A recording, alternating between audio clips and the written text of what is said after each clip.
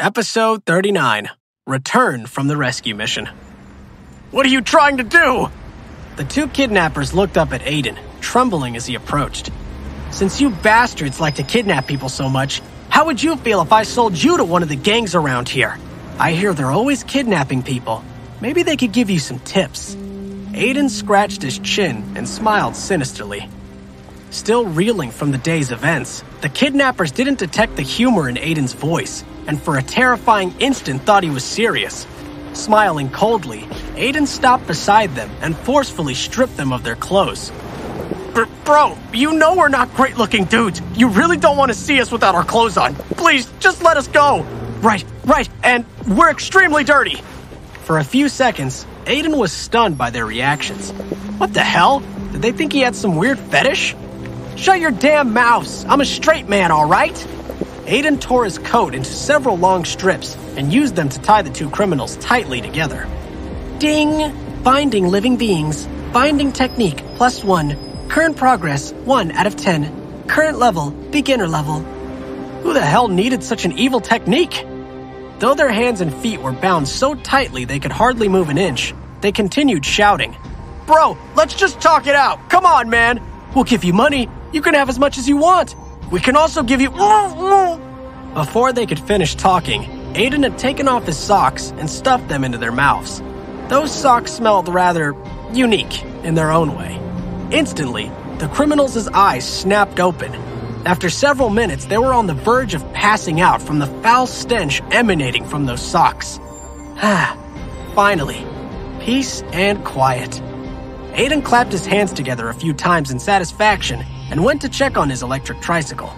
Its condition, however, was obvious at a glance. Even without inspecting it closely, he could see that the tricycle really was just a pile of junk now. How was he going to get back to the city without any form of transportation? Suddenly, Aiden felt a slight tug on his shirt. Turning around, he saw Dora looking up at him with her adorable round eyes. Her voice was filled with admiration and respect as she asked, "Are you a superhero?" A superhero? Aiden squatted down and patted Dora's head gently. "Just call me Big Brother," he said kindly. Also, Big Brother is not a superhero, but instead, someone that your grandfather hired to rescue you. But, Aiden smiled bitterly. Big Brother doesn't know how to take you to your grandpa right now. Dora extended her small hand and pointed at the motorcycle lying on the ground.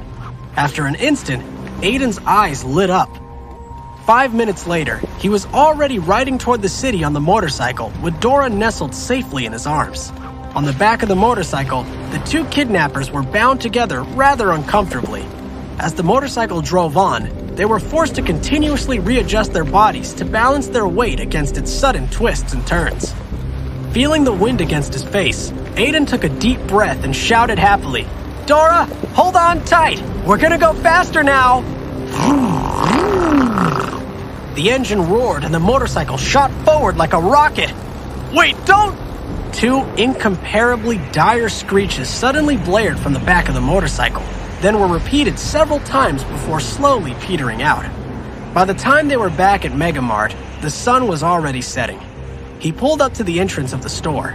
The two kidnappers, ragged and tortured beyond all sanity, lay bound atop the back of the bike. This strange sight immediately attracted the attention of passerby. After making his way through the crowd with great difficulty, Aiden returned with Dora to the place where he had left the old man. To his surprise, there were already a few uniformed security guards gathered at that exact spot. One of them was holding a pencil and a notebook. The old man was speaking to him, and he carefully recorded his words. "Grandpa!" Dora immediately jumped down from Aiden's arms and ran toward the old man standing in the middle of the crowd.